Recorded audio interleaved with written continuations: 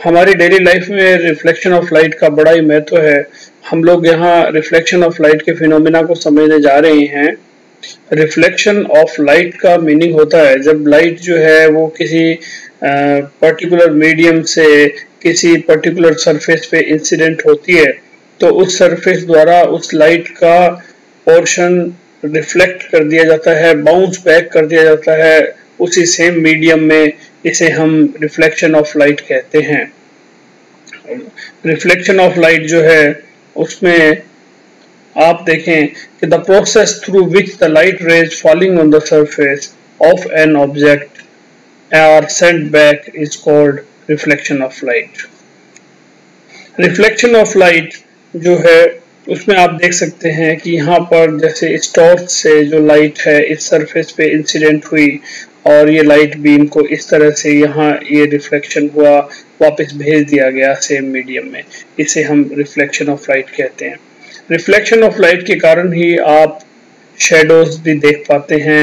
Actual में इस tree को भी इसी कारण से आप देख पा रहे हैं और इसकी शेडो को भी इस कारण से देख पा रहे हैं। दोनों का रीजन रिफ्लेक्शन ऑफ लाइट ही है। सेम ही ऐसा है इसमें भी आप देख सकते हैं। माउंटेन एंड ट्री भी जो आपको नजर आ रहे हैं वो भी रिफ्लेक्शन के कारण है और उनकी शेडो भी आपको जो नजर आ रही है that is also due to reflection of light.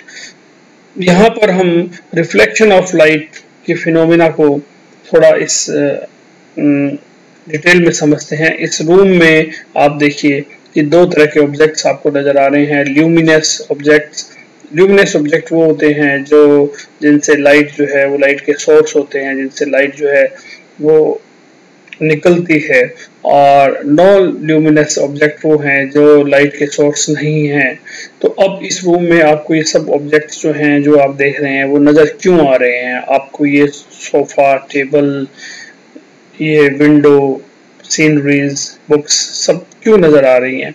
तो उसका बड़ा एक सिंपल सा रीज़न है इन सब का नज़र आने का कि ये सब चीज़ें से लाइट रेज आ रही हैं और वो लाइट रेज हमारी जब आइज में आती हैं तो आइज उसकी इमेज फॉर्म करता है। ये इसी कारण से हम लोग बाग देख पाते हैं। अगर इस रूम में इस वक्त लाइट ना होती और इस वक्त यहाँ अंधेरा होता, यहाँ पर डार्कनेस होती, तो आप लोग कुछ भी नहीं देख पाते। यहाँ पर क्योंकि इस रूम में भी लाइट है इस कारण से आप देख पा रहे हैं।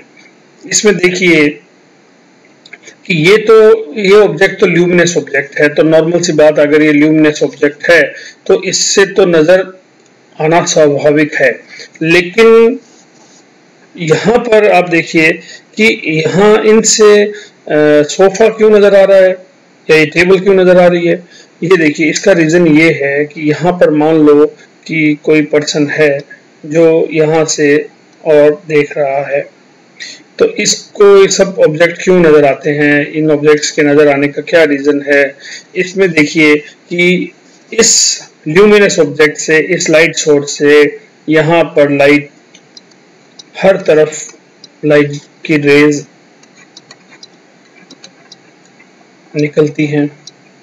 ओके, इन सब ऑब्जेक्ट्स के ऊपर ये लाइट जो है इंसिडेंट होती है और इन सब ऑब्जेक्ट्स पे लाइट, इन पे टेबल पे, इन पे ये लाइट आने के बाद, ये विंडो से भी लाइट आ रही है, ये भी लाइट सोर्स है, तो इन सब पे इस तरह से जब लाइट इंसिडेंट होती है तो इंसिडेंट होने के बाद वो रिफ्लेक्ट भी होती है और हर डायरेक्शन में, एवरी डायरेक्शन में वो रिफ्लेक्ट होती है। तो इस तरह से लाइट पूरे हर जगह पर रिफ्लेक्ट हो रही है।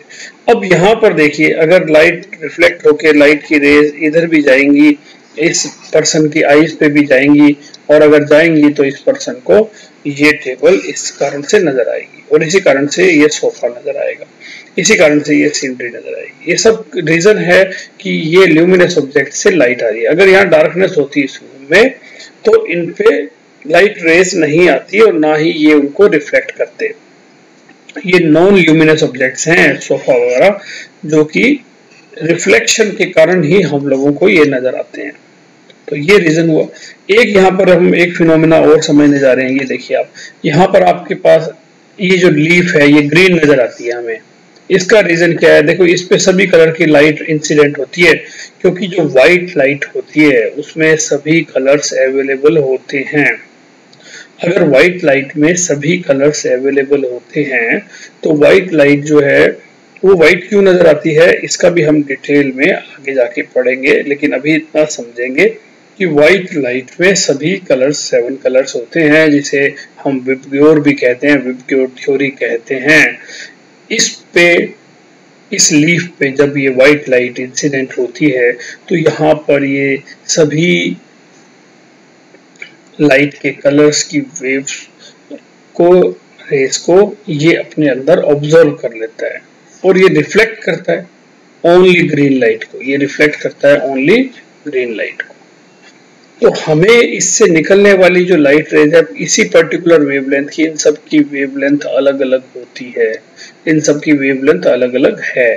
तो हमें जो है वो यहाँ से जो लाइट आ रही है वो ग्रीन लाइट की वेवलेंथ ही हमें यहाँ से बाहर मिलती है। अगर बाहर मिलती है तो हमें ओनली ये ग्रीन कलर का ही नजर आएगा। इसी जैसे अभी किसी पर्सन ने अगर रेड शर्ट पहन रखी है तो वह शर्ट रेड नजर आती है, क्यों? इसका भी रीजन आप समझ गए होंगे कि